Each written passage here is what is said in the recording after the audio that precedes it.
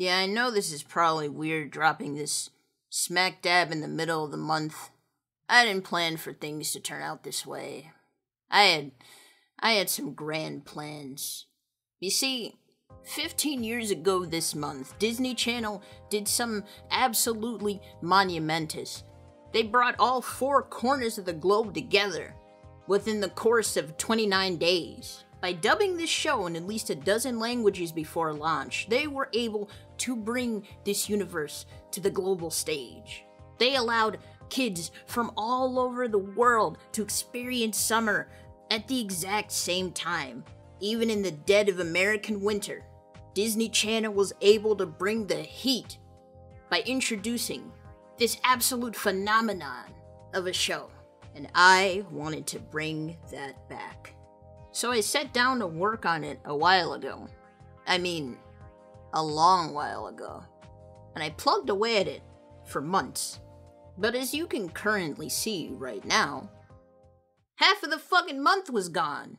I mean, I'm not gonna sugarcoat it. I mean, it's entirely on me. But I've been working on this for almost a year. I'm not gonna let it entirely slip through. Here's the plan, Jan. 4 seasons, 4 videos. We're gonna go through all of them, probably within a weekly structure. Shorter videos are gonna live in between the seasonal uploads. And sometime after we get past season 4, I'm just gonna drop a master cut of everything pulled together. We'll get to cover the movies, the spin-offs, yada yada, etc, etc. I had taken the liberty of asking some guests to cover some episodes, so whichever ones they cover will be replacing whatever commentary was there previously by me. There's well over a dozen submissions in here. That number might go up over time, but we'll see. I just want to finish the seasons up, man. Every once in a while, I leave in an aside about covering an episode in depth later on.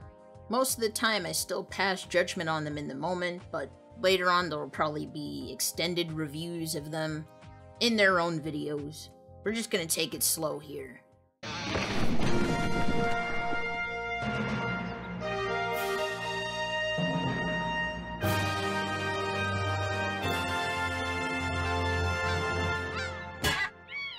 Wow.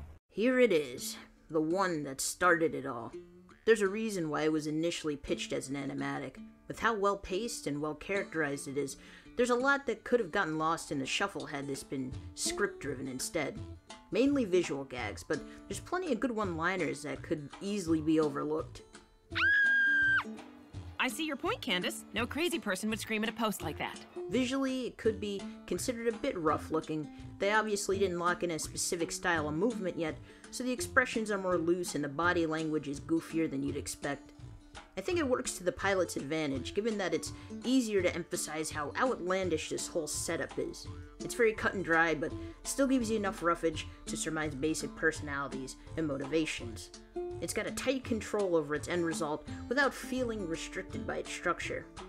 There's a lot of thought that goes into breaking down the ideal pilot. There's a lot of directions you could go in, but you only have a limited amount of time to get your point across. Personally, it seems like the best of them can give you a little sampler of a premise's potential, rather than a full summary of the story to come.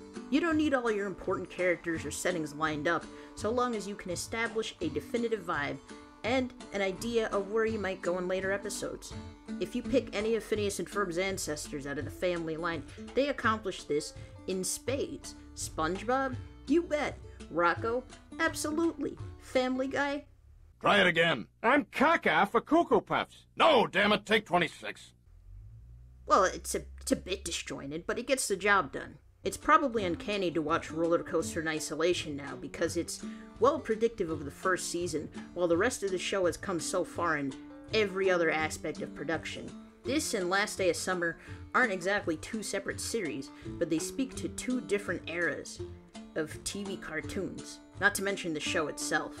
It's a fun, energetic first foray into the vast and ever-present world of Phineas and Ferb. Mom! Give it a rest, Candace! Slather on the sunscreen, listeners, because tomorrow's weather calls for another scorcher. With a slight chance of scattered lawn gnomes. This one is solid on both ends. Perhaps a bit more self-contained, but still carries a lot of energy to it. It's giving theatrical short before the main feature vibes. My favorite scene has to be the surfing contest. It's just chock full of great gags. This will be said a lot over the course of the next 6-7 hours. I apologize in advance. It's fascinating to see the show place Candace in a more favorable situation without much of a reference point for what they'd be subverting. Thus far, we got 2 regular stories where she attempts to get her bust on, and one where she's motivated mainly by pride and self-satisfaction. And this time, she starts out in search of the bust, but finds much greener pastures ahead. She's along for the ride, but she's aware of what she's in for. Even so early on, it's nice to see her cherish the little things. She's not beside herself or anything, but you can tell she was appreciative. This one also marked the debut of a top 20 hit for this franchise. Give it up for Backyard Beach. Listen up, people, and I'll teach ya. It's funny because this was quite a bit of time before they started pulling out songs with the true lyrical prowess. Production-wise, this one sits a few episodes behind Flop Stars, the one that solidified the song in every episode rule. But even then, the song that pushed that into motion was written to sound as stupid as possible. A lot of the earlier tracks are closer to little ditties and jingles than anything else. That doesn't make them bad, but it can be a surprising subversion when the main song featured can be overshadowed by an actual 10-second ditty. Where we wake up early and wax our surfboards down. I like Backyard Beach all the same, but I keep coming back to that other track. This is just a really nice vibe. I don't think we've heard enough of it in this series. In reciprocal, Doof's subplot is a little less pertinent, but still iconic all the same. As far as his crackpot schemes go, I would argue this is probably more down to earth. I mean, his commentary makes it a lock. Come on. And thus, the long affair with garden gnomes is officially kicked off. Overall, a relatively chill time with the boys. In some way, I feel like this is the most idyllic, or at least simplistic version of this concept. I reckon it would have worked well even as another version of the pilot. It's a feel-good adventure that can still account for ample laughs. A one-hit wonder. Ferb, I know what we're gonna do today.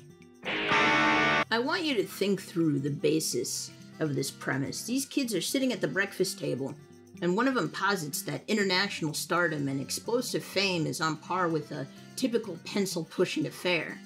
In his mind, there's no creative way to stretch the legs, and after a while, the job would become creative purgatory. Normally, it'd just be a beat where we remember that Phineas and Ferb are kind of tiny adults and just move on. Except they're not. Especially not at this point. They don't even know what a one-hit wonder is. Their task to follow such a career on an accelerated track is a fascinating endeavor. It doesn't even feel like something they thought would be fun. Mainly because they said it wouldn't be. This was more in the vein of a social experiment. They still smashed their goals, but this one was definitely more experimental for them. Structurally, it reminds me a bit of SpongeBob's Idiot Box. It's one of those joints where the quirky savants unwittingly master a skill that their foil can only dream to.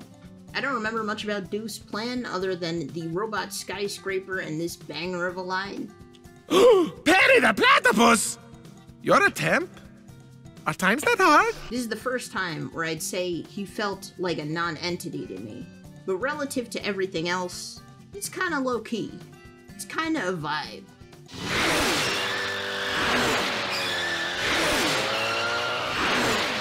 This is the first episode that I would really characterize as Phineas and Ferb versus the world. There's an episode that introduces a skill or a hobby the boys latch onto, and without any real experience, you crush the competition without breaking a sweat. There's plenty of them in Season 1 and more spread out throughout the additional 3, but if I had to venture a guess, they're really in their prime here.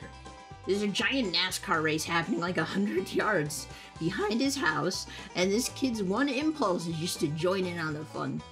Seeing the team slowly climb their way to the top is actually a sight to behold.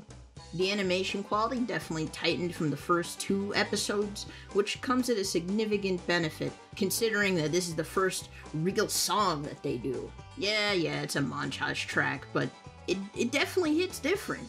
There's a crazy amount of energy from Candace's side, too. He gifted us this immaculate moment right here. Hey, Candace is rooting for us. Candace, you're on the big screen. She goes above and beyond to get the bus started. It's wild. This is likely the first time she's technically succeeded. Meanwhile, Doofenshmirtz is aiming to monopolize the careful art of inflation. Pause. What the fuck? His plan is actually kind of grounded, even if the way he chooses to describe it is nuts. The resolution of the last-minute high-speed chase is pretty satisfying to watch. The whole episode is firing on all cylinders here. Enjoy while it lasts, Candace. Fame is fleeting. But the internet is forever. Good night, Candace. This episode introduces the possibility of Phineas and Ferb becoming internet overlords, a probability that was never played with beyond this story. They had a foothold in early internet age content creation. In theory, they could have been the next Green Brothers. We already knew they were ruthless businessmen, but I do have to wonder what figure they were offered to work on this specific project. Look, my client gets 3% of the gross and a piece of the back end, or he walks. Yeah, that's right. You mess with the bull, you get the horns, buddy. It's interesting to see their dynamics spelled out a bit more transparently. It's clear that Phineas is the idea guy while Ferb tightens things up behind him. I'm sure that sounds obvious, but it's not acknowledged as much by the show itself. At times they're kind of treated like a hive mind or something. I would hesitate to give it props for good gags, because it's less gags and more abject chaos that I'm looking at. The editing room one was immaculate though. Wouldn't change it for the world. Doof wasn't even out for scalps this time. He just wanted to become a casual cheesemonger. And Perry forced his hand and unleashed a true reckoning upon this mortal realm. This one isn't boring or anything, but it's definitely on the softer side. If anything, it feels more generic in execution. This could have been a Brandy and Mr. Whiskers episode for all we know. When are they going to reboot that? I would love to see that, actually. Sharks have to continue to move forward, or they'll drown. You calling me a shark? This one is just funny. It's good that it keeps up with itself, but this whole scenario is whack. This gradual descent into madness is as casual as it gets. Phineas is just riding this insanity like it's not even happening. I doubt this would have changed his tune any, but Holyfield is a straight-up content demon for giving this child an incredible amount of false hope. Buford went through a whole character arc here. It seems like an aggressively good introduction to an identity we don't even get to really see past Season 1. Late-stage Buford could decimate this guy. I really like how this one looks. Apparently, Ken Osborne was one of the storyboard artists on it, and it does show. He gave everyone these bigger highlights on the eyes, and it does affect the feel a little bit, especially during the match. I like how intense everything looks. The benefit of being an early episode being as clear as day here. If you couldn't do with looser, slightly off-model keys and such, it wouldn't be communicated as well. The way that they chose to break Phineas's model is really great. Didn't have to be super over the top, but in the context of everything, it looks goofy as hell, and I love it. It structures quite a bit of gravitas in the general story, but it still revels in its absurdity and plays to its strengths. It's a really fun one. Did you like your birthday present? Well, it was definitely better than the gorilla in the cake. If for some reason you felt like the pilot was lacking characteristically, then consider this one the actual first episode. You're welcome. As you can see, Phineas has not exactly lost his edge yet. It's the first one with Lawrence, and it's also the first one that gets you invested in this deep lore and expansive world building. A name with 7 letters. Candace. Only wears designer sweaters. Candace. She's got an allergy to dairy. They would go on to contradict this exact statement in roughly 10 episodes. In any event, this episode feels a bit low-key compared to Roller Coaster. Most of the hard action elements shift over to Perry's B-plot, where him and Doofenshmirtz spend a good chunk of time tunneling through mountains. The boys are solely consumed with putting together this lavish birthday present. It's interesting because up until the big reveal, Candace is more dismissive than anything. Like in Season 1, she's definitely more of a traditional sitcom-level older sister. but she has moments where she's more vicious than the show would normally treat her. Anyway, the duality of Candace probably gives her a bit more depth than you'd be looking for. Witnessing her bounce from stunned silence to weepy admiration to excited bustability is fascinating. She's actually really proud of the gift that they made. Busting them is more about showing off this thing that they made for her. It's really nice. Really solid follow-up to a really fun pilot. Phineas and Ferb? Phineas, Ferb, Ferbius, Phineas, Ferb? They're my brothers and they're robots! They're robots! He said it! He said it! This one was interesting more on a theoretical level. It's actually kinda heady once you think about it. The whole conceit of this show is that these two are doing insanely complicated shit in their backyard, but philosophically they are stumbling around in the dark. They're only governed by their own personal goals and limits most of the time.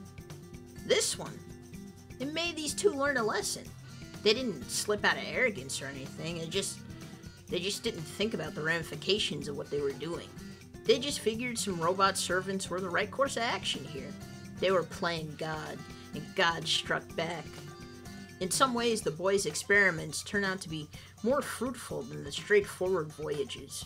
Obviously, if you know this show, you know that very few of these episodes are portrayed in a linear order. These are taking place all over the course of one theoretical summer, though really it could be more at this point. But it is serendipitous that this one was produced and premiered before the first time that they decide to do nothing. It helps demonstrate the perspective that they've taken on in such short order. Their exploits are still fairly innocent, but there's a bit more weight to making the most of it after a few of these. Doof actually looks like a bit of a nut here. I know that sounds oxymoronic, but there's something about a magnet, voicemail, Santa, doesn't really add up, dude. It's a decent one. I can feel the character focus in this one, and it's a welcome change of pace. Just remember, Gaston said I'll always be his coup de crayon. You do realize that that's French for pencil neck. The fact that the boys just retrofitted their drip to fit slightly realistic adult proportions is nothing short of hilarious. Everyone looks like background dancers, and it's very hard to unsee. They tried art, and they did reproduction instead. I do think the way the two storylines merged was really clever. I also think milking the clone B-plot for a little longer would have killed. But overall, pretty solid. All right, get in the car, Snappy Pants. What was that about? I reckon herding cattle ain't for city folk. I don't hear many people mention this one. To me, it seems like a solid avenue to introduce the idea of this show. It's another one of those where the kids are thrown into a completely out-of-hand situation, and they just have fun with things while they unknowingly fix everything. I guess the expedition itself is a little more vanilla than they tend to be, but it's still pretty good shit. The imagery of herding steer through a buffet table is just peak. This one is built from the ground up to handle the motherload of visual gags, which I think it succeeds at, though it's clearly not on everyone's radar. The pacing of it reminds me of the chariot race, which we are relatively far away from discussing. In contrast, it's one of those episodes where Doof is attempting to force the hand of the tri-state rather than taking said hand by force. I guess it's less absurd than normal. I actually find the lava pit to be a little too elementary for him. Like deceptively easy for Perry to get out of. What's he planning? I like it. It's not a top 10, but it's a bit underappreciated for how early it came out. Hey, Phineas. Hi, Isabella. What you doing? We're making Swinter. Swinter? It's a unique and logic-defying amalgam of winter and summer. They should have sold the patent for that modified snow cone machine. It would have made an absolute killing. The Meltonator had the capacity to actually engage in genuinely evil activities, but its only purpose was to melt chocolate. It's interesting to see Doof treat their routine as something more. Might be the first time he was written like that. Like, we know how much it means to him later down the line, but here it's like he's still trying to play it cool. That snowboarding sequence was the scene that launched 1,000 toy designs. I tend to appreciate its composition a lot more, personally. This is one of the episodes handled by Sherm Cohen, one of the greats from the SpongeBob production staff. The boards for this one in particular are pretty appealing. Hey, everybody! Over here! Wait, How'd he get down there? And perhaps Buford truly is amazing. It's one of those episodes that, while completely serviceable on its own, easily outranked and outmatched by most of the episodes before and after. Not even episodes that couch some of the greatest songs are immune from this. Ever since I started working on this thing, I've been bumping Evil Boys probably once a week at the very least. It's the only reason why I remember this episode in the first place. Other than the climax, that's also pretty good. Otherwise, it's totally fine. You know, mummies have their brains pulled out through their nose. The lucky ones. I think it's important to give episodes like these their dues when they don't play into the whole the same thing happens bit. Thematically, I think Season 1 stuck to the mandate of making summer last pretty well. I could imagine people who don't really know Phineas and Ferb as a concept assuming that these characters are only fulfilled by building their way to the top. In actuality, a lot of their greatest adventures involve them scaling up conventional kid stuff, so it makes those occasions where they keep things small a little more intriguing. I don't think I was expecting this joint to be as action-oriented as it is. Not that I'm complaining. The rougher visuals really help embellish the madcap chaos that's unfolding. It's not James Baxter tier movement design or anything, but because the character acting is so on point, the moments spent on the run are timed to the nines and ruthlessly funny. When the episode isn't busy sneaking in the next background gag, our main characters are dropping some heavy bars. Wow, I didn't expect him to be so scary. I mean, can you imagine the angry, twisted soul hidden under those bandages? Makes me shudder. The boys kind of went on a mini-arc with this mummy that did not exist. They went through the stages of grief just trying to find this thing. There's nothing presented that would point them to the movie theater basement, but they just ended up there. They just assumed that they would bag a mummy because they wanted to, breaking the status quo without establishing it yet. I dig it. Looks like we're gonna be secret agents, huh? When did you find the time to build all this, Ferb? Actually, If you don't remember this one very well, you're not crazy. This one got Thanos snapped out of rotation after like a year or so. It premiered during the very first Ferbruary, and it got a good amount of airtime in before it officially got pulled.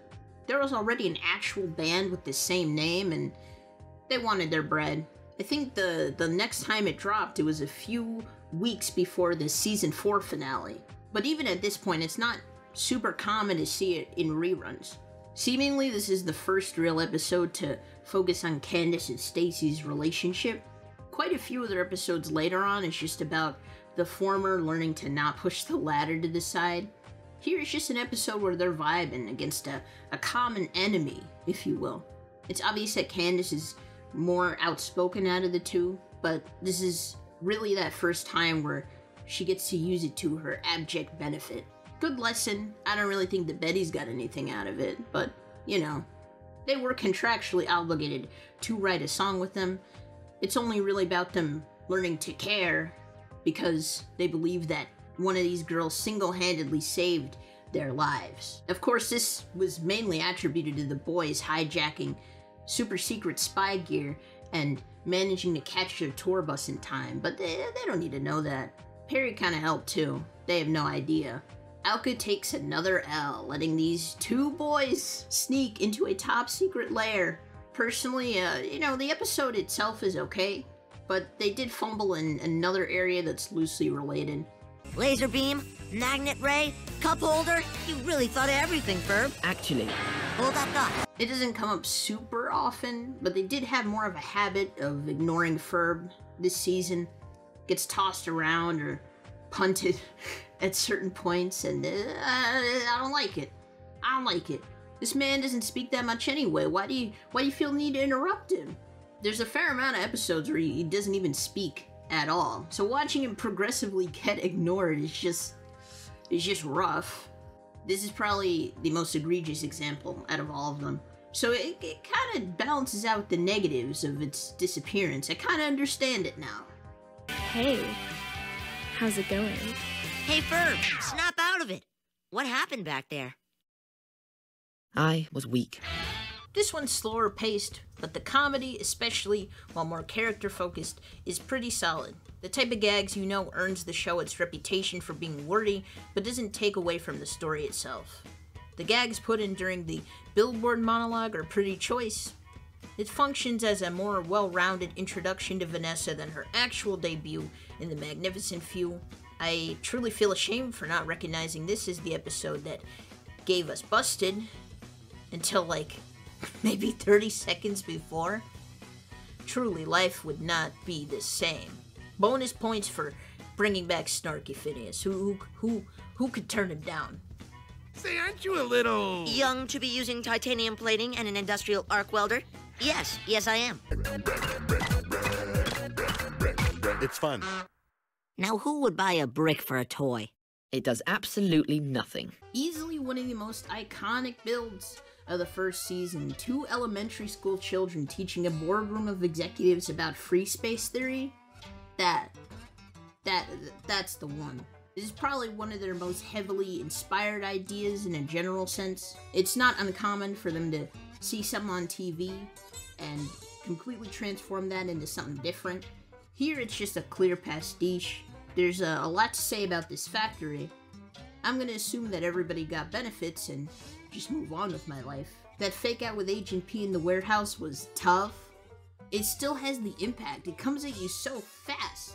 The same can't necessarily be said for the scene near the river, but it does make some implications about...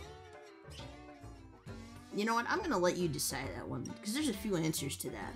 Put it there. Put it there. Put it there. Put it there. Put it there. Still a man of few words, I see. Well, actually, So, where's your sister? I think this is the first episode that is down to earth enough to be considered imitable. I kind of started paying attention to it after I rewatched Raging Bully, and they gave us the S&P line. Okay, boys, let's have a fair and square fight, and in no way should this ensuing fight contain the image of a potentially harmful, hurtful, or psychologically disturbing physical act that could be found imitatable by an impressionable child viewer. Aside from the snow cone machine, this is one of the few times where the kids at home could likely follow along if they wanted to. Kind of surprised Disney didn't do anything with that. This is like 3 miniseries in one. All the season 1 grandparent joints are wholesome and energetic. It's a pretty good time. Though the advent of seeing Doof blown out the airlock by Perry's mere presence on a date, that's rough. she's a tire spinning, gear grinding, clutch burning, backfiring, paint trading, redlining, overheating, throttle stomping, truck driving girl.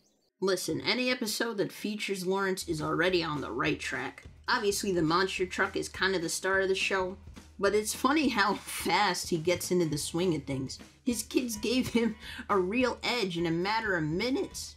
Dad, you look nervous. No, of course not. I have full confidence in you.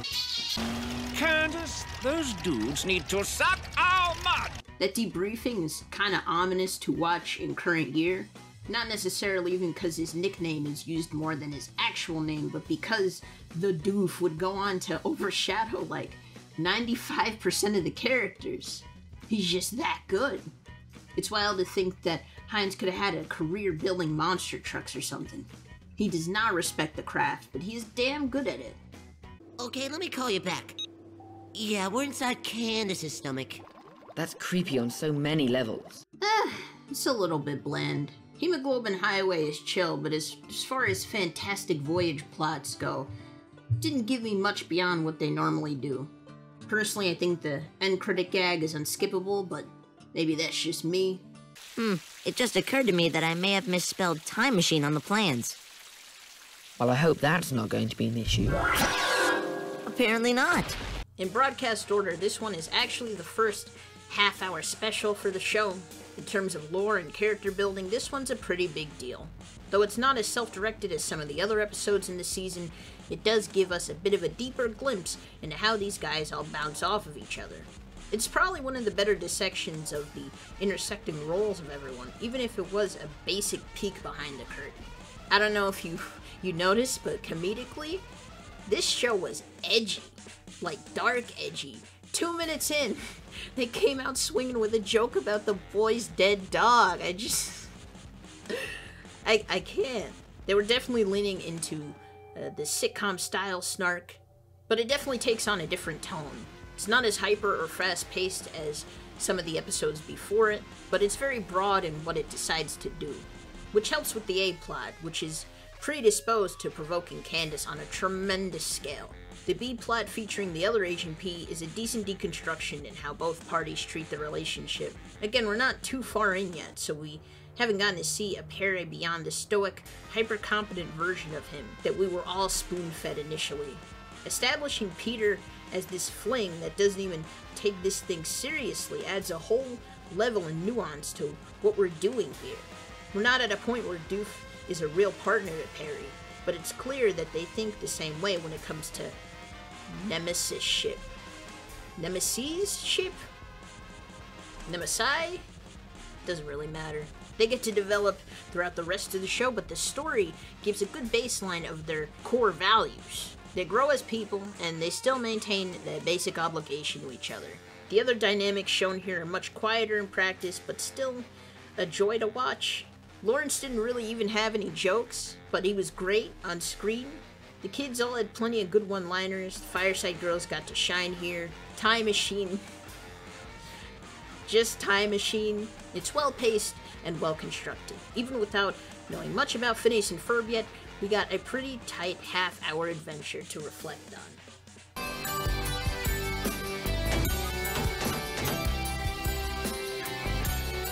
Well, don't just stand there.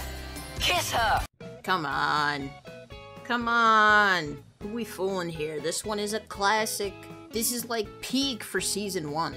I don't really think I can tap into it well without just giving it its own video. It almost doesn't get any better than this. Honestly, I think Ink Out Rhythm by itself could sustain a pretty decent analysis.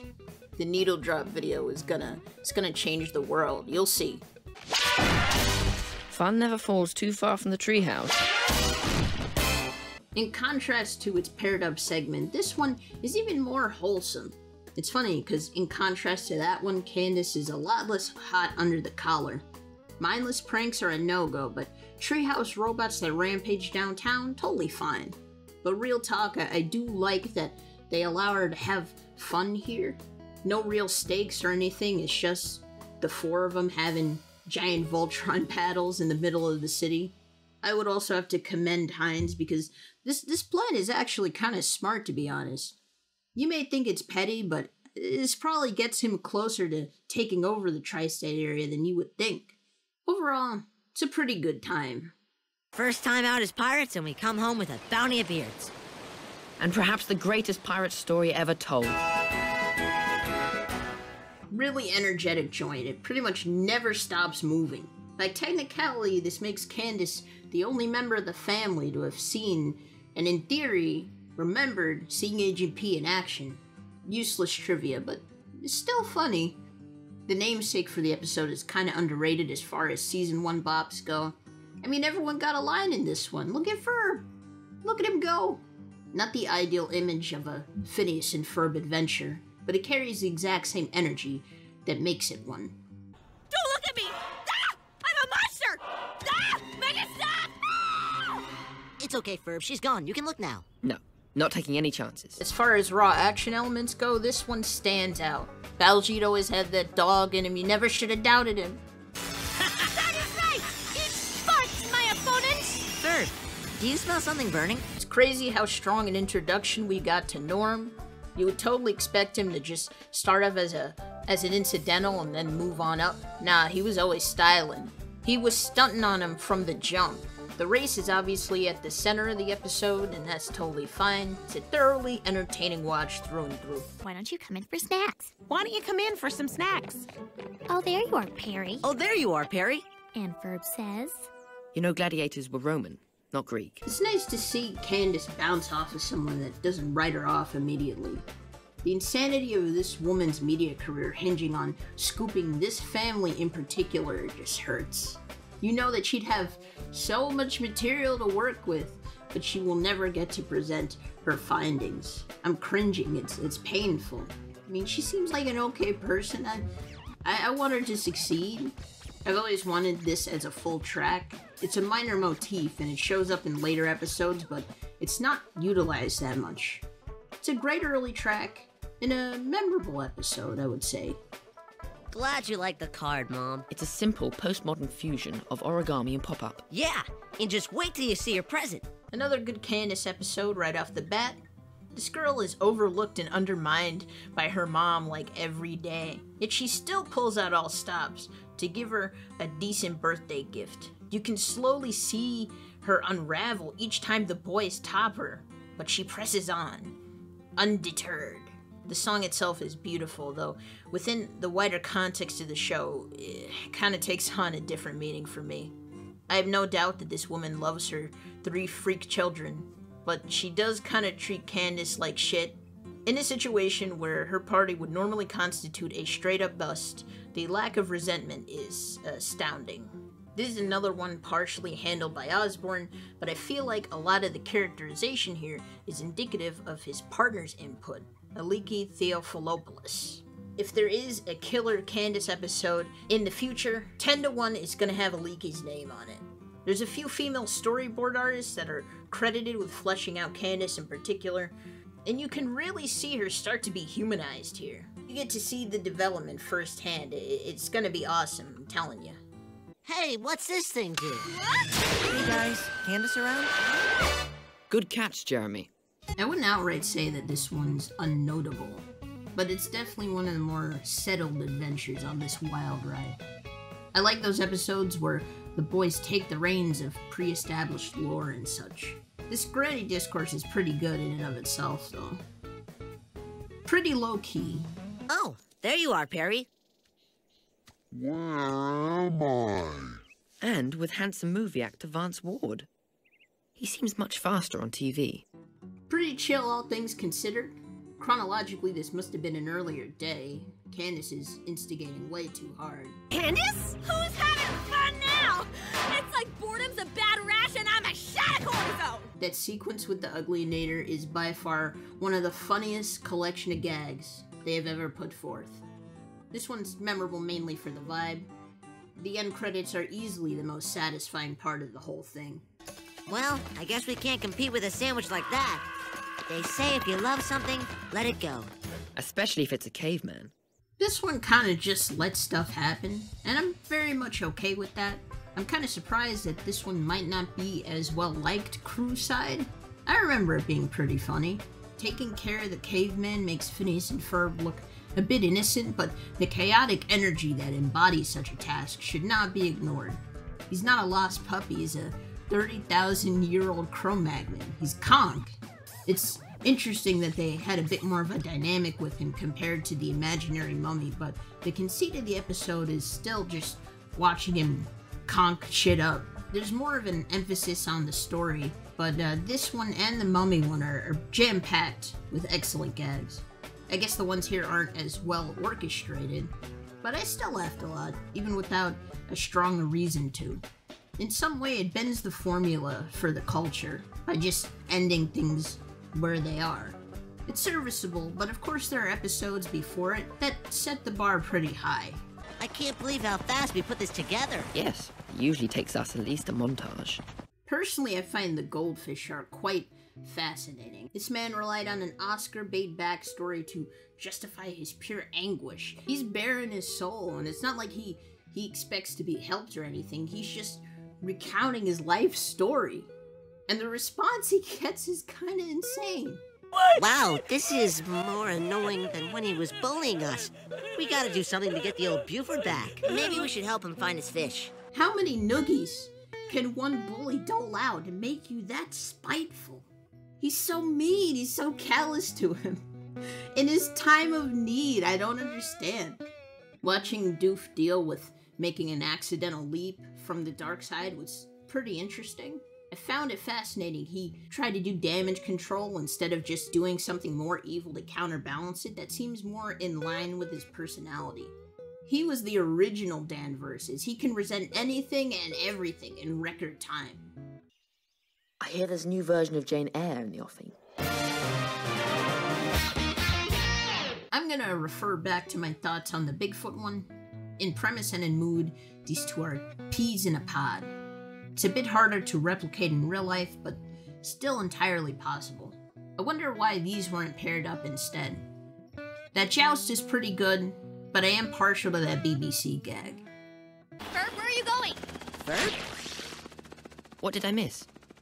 Huh?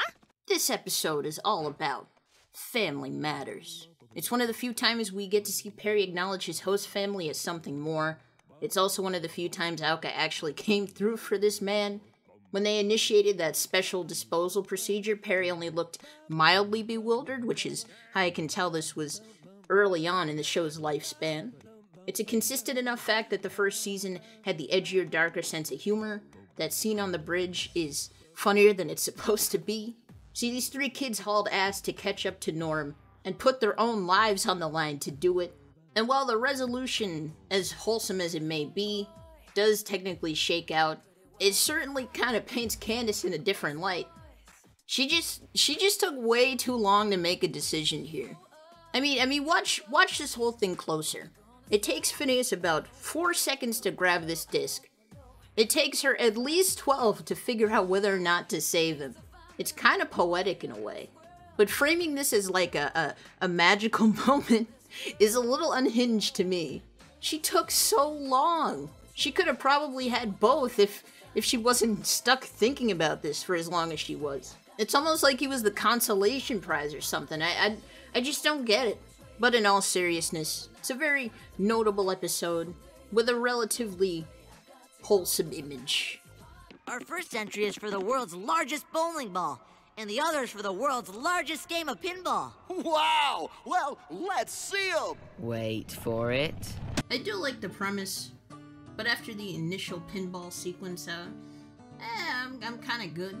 Entrepreneurial doof tends to come up with more evil schemes, and I am living for it. Everything wraps up pretty well, but not in the same place it normally does. When the episode ends, it's just kind of the end of that episode, but not the story. It's nicer to see those looser elements thrown in on occasion. I guess you were right. Girls are just as good as boys. Thanks again. Woohoo! TF Games rock. That was completely out of character. This is one of only 2 times that Phineas and Ferb has attempted to pull off this stock subplot. It is the only time that they kind of got it right. I feel like they should have tried to pit Isabel and Buford against each other more. While it is evident that she would best him 98% of the time, they still have like a decent competition going on. It actually kind of reminds me of adulting a little bit, but this one feels more organic. It's fascinating to see Hines at work when it comes to family stuff. Eventually he comes to distinguish himself and revel in his unique sensibilities, but before he was just trying to replicate all the things that maligned him back at home. It's kind of sad, but it makes his transformation all the more sweet. When I'm 88, you will be so busted. Actually, you'll be 88 and a half. Whatever! Yeah, I didn't have much to say about this one. I didn't remember much of what stuck out to me after I watched it. The episode is notable for being the birthplace of this icon. Step right over and watch me put it. S to the I to the M to the P. It's fun to revisit these and refresh yourself on the full context of each song's existence. Like, this one's just a manifestation of like some 3-year-old's wrath. Look at that swing. Gets a point for that, of course. It birthed one of the great legends. Other than that, it's kind of outranked by others in the season. It's a fine episode. It's just, you know, it's okay. I still don't know how we ended up at Little Duffers. I don't know why we didn't build it here in the first place. Oh, there you are, Perry. This is Stacy's first feature, right? I mean, even if it wasn't, it definitely elevated her to the coolness. Most of the episode is just her on the green, and it did a great job of establishing her personality. Seeing her try to carry out the bus single-handedly and slowly get lost into chaos's peak. I want to steal Doof's house in the suburbs. I have to assume he got the same amount of alimony all throughout, but it seems like he was just doing a bit better early on. All this extra real estate does not come cheap. I kind of feel him with his take on suburban life. If anything, living there would wring the utmost evil out of him.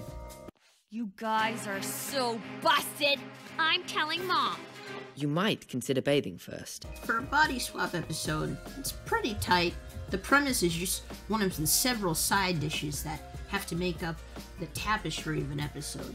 On paper, this one is notable, but it's a bit more pulled back than you think. I have a hard time remembering golden moments and such. I think it is sacrilegious to skip the end credits, though. When I wasn't so long in the tooth, I had some grand larks and engaged in a fair amount of daring do. Translate? When he was younger, he did a bunch of stuff. A feel-good joint through and through. Not too notable visually, but the heart of the series leaps out here. There are barely any stories with either set of grandparents past season 1, but the ones that they gave us here are just great. Having been paired up with Betty's, this one was excluded from syndication as well, but it seems like in current year it has the potential to make itself more well known to the wider fan base. That was a great day, Ferb. What did you think the scariest thing was? Definitely the giant floating baby head. I remember this one as the episode that drew me into the show. Definitely not my first episode, just the one that really got me invested in this world and these characters. The three-way focus on character conflict was a nice sample platter of what's to come, especially considering its position smack dab in the middle of the season. It gives you everything that you could want. You got the action, you've got the impressive build, you've got the song, you've got the Candace conflict. You even got a little bit of ship tease thrown in there for fun. What more could you honestly ask for? We're gonna have to spend a little more time on this one later. Platypus monsters are the only monsters to lay eggs. Now this one is a favorite. This was the original time skip episode. It's comfy how close to home it sticks. It barely feels like a subversion. And might I say, these performances are just immaculate. It's alive! Alive! And it's really big. Episodes like these aren't anything new in animation, but I think this one has a bit more charm than they normally do. Look at how happy he is. Look at him. I guess you kinda could consider it filler, but it would be an absolute waste to skip this one over. There's no higher place of honor than the fridge. Especially a giant fridge. So a good chunk of my rewatch was spent watching it within a group. We combed through some of the most iconic moments, ones that hooked us in, reeled us in as kids. But for all the time that we spent together, the one consistent draw for everyone was the recurrence of Django. He is the hidden Mickey of this franchise. It's not really about where he's hidden, it's about when we find him next. You probably already know his dad is a famous artist who's perpetually busy, and his son wants to impress him with his own artistic prowess, but his dad's barely around to give him a shot. So Phineas and Ferb decide to help him. They want to paint the desert, assuming that using the dunes as a canvas would make his work way too big to ignore. So they put everything into this. Phineas improved his penmanship just for this. It's like a night and day difference.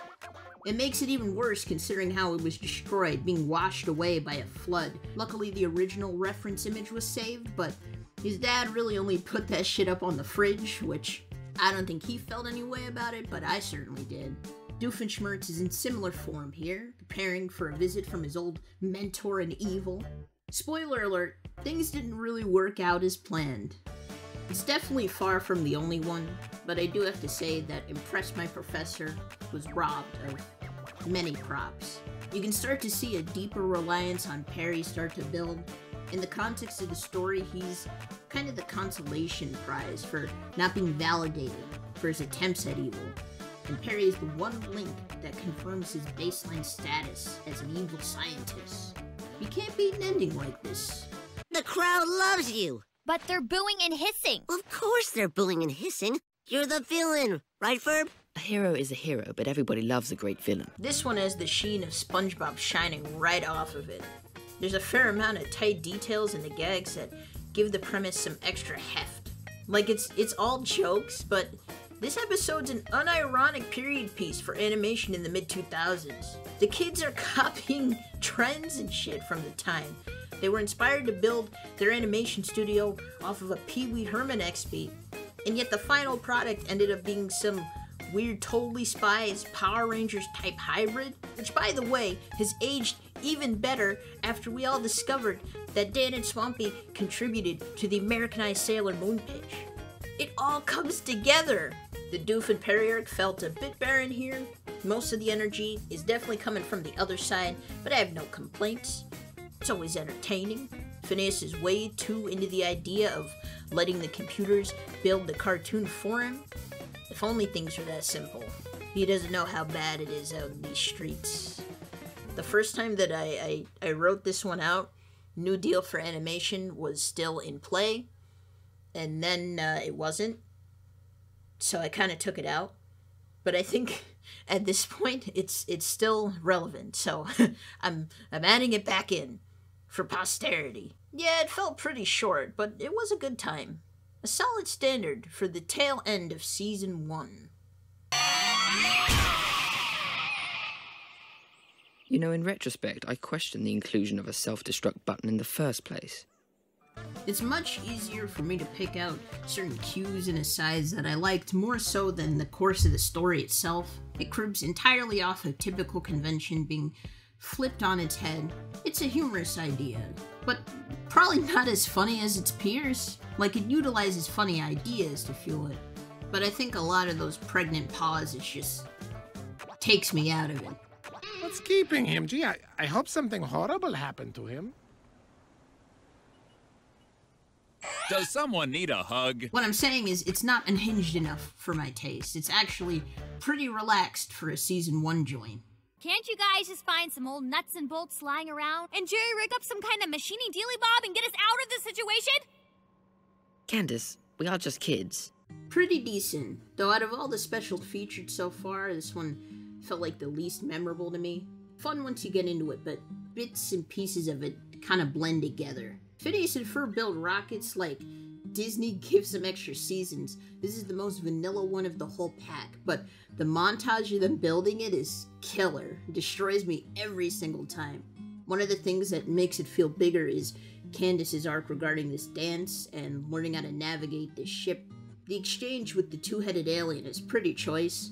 Giving Isabella that similar conflict was also interesting. Again, not super memorable to me, but it was a decent time. Oh, I almost forgot! Perry was in the dream too! He was like a super secret agent or something. Perhaps that's where he disappears to every day. Spoiler alert. I think the context of this one being a dream within a dream does take some of the bite out of the story, but it also paints Perry in a much more compelling light. Though it's a bit idealistic, he has an extremely believable, if not outright accurate take on his family and how they present in this imaginary circumstance. I could see it having a lot more gravitas when it premiered, because the events presented are still pretty intense, but in comparison to later, darker works, I don't think it has as much long-standing power thematically speaking. I found it interesting how the early show was content to hit us over the head with anti-creativity Aesops. It's not a bad element. It just feels a bit out of line with the show's wider personality. Otherwise, very strong, dramatic piece from the earliest days of the show.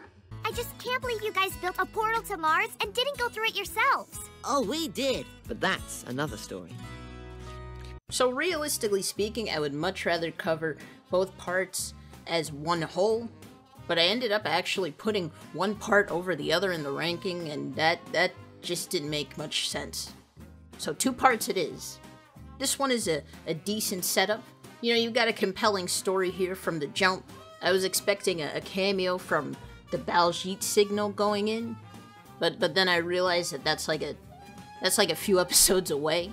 On a technical level, Bollywood is solid as hell, but I do not know how to feel about it otherwise. I'm not saying anything, I'm just putting it out there. The whole concept of this man constantly being whipped by a baking soda volcano will never not be hilarious. I think it really speaks to the futility of man and the totality of our mortal existence. This is actually one of the best stories that he's ever told. Overall, a very decent setup, but it does lay the groundwork for an episode that is nominally more engaging. Can you tell them that I just want a little time to myself? They say fine, but not without them. So if you were paying attention, you probably noticed that the previous story took place over the course of 2 days, whereas this one condenses its main story into probably a few hours of the first day. I thought it was kind of clever the way they honed in on it. because there are other episodes like these that is generally telling one story from 2 different angles, but this is the only one that I've seen juggle with such an odd time frame. Honestly, I probably would have given this one props over the other one just for the song alone. It is a bop. Probably kind of underrated at this point.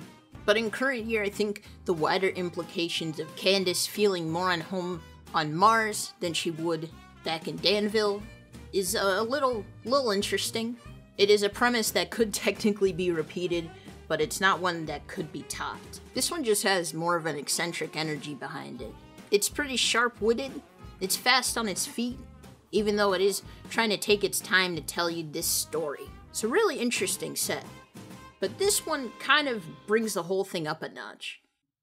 That pretty much does it for Season 1.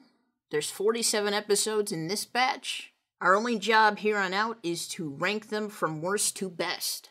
Now listen, any episodes that are at the bottom of these lists, most of the time, they're not really on my shit list or anything. A lot of the time, especially for this one, these are just kind of episodes that are totally fine but got bumped down by better ones. I think there's only 1 or 2 in the current run of the show that I would consider genuinely bad. But you'll know them when we get to them. Number 47, Crack That Whip. Number 46, Journey to the Center of Candace. Number 45, Swinter. Number 44, Comet Kermillion. Number 43, Flop Stars. Number 42, A Hard Day's Night. Number 41, Bolorama Drama. Number 40, Candace Loses Her Head. Number 39, I, Robot. Number 38, The Best Lazy Day Ever. Number 37, The Magnificent Few. Number 36, Ready for the Betties. Number 35, Jerk de Soleil. Number 34, Runaway Runway. Number 33, Mom's Birthday. Number 32, Does This Duckbill Make Me Look Fat? No, it doesn't. Number 31, Oil on Candace. Number 30, Get That Bigfoot Out of My Face. Number 29, Got Game. Number 28, The Ballad of Badbeard. Number 27, Out to Launch. Number 26, Boyfriend from 27,000 BC. No, I did not plan for that to happen. Number 25, Grease Lightning. Number 24, I Scream, You Scream. Number 23, Voyage to the Bottom of Buford. Number 22, Unfair Science Fair. Number 21, It's About Time. Number 20, Unfair Science Fair Redux, Another Story. Number 19, Tree to Get Ready. Number 18, Leave the Busting to Us. Number 17, The Flying Fishmonger. Number 16, Traffic Cam Caper. Number 15, Out of Tune. Number 14, Lawn Gnome Beach Party of Terror. Number 13, The Monster of Phineas and Ferb Seasons. Number 12, It's a Mud World. Number 11, Phineas and Ferb Get Busted. Number 10, Toy to the World. Number 9, Hail Dufania. Number 8, Put That Putter Away. Number 7, Lights, Candace, Action. Number 6, One Good Scare Ought to Do It. Number 5, The Fast and the Phineas. Number 4, Are You My Mommy? Number 3, Raging Bully. Number 2, Dude, We're Getting the Band Back Together. And the number 1 episode of Phineas and Ferb Season 1 goes to Roller Coaster. Yeah, I know, very, very predictable. I just felt like it was the most appropriate choice. That pretty much covers it. Season 2 coming probably within a week, but shorter videos coming before that. Make the most of it, seize the day, and I'll see you, hopefully tomorrow.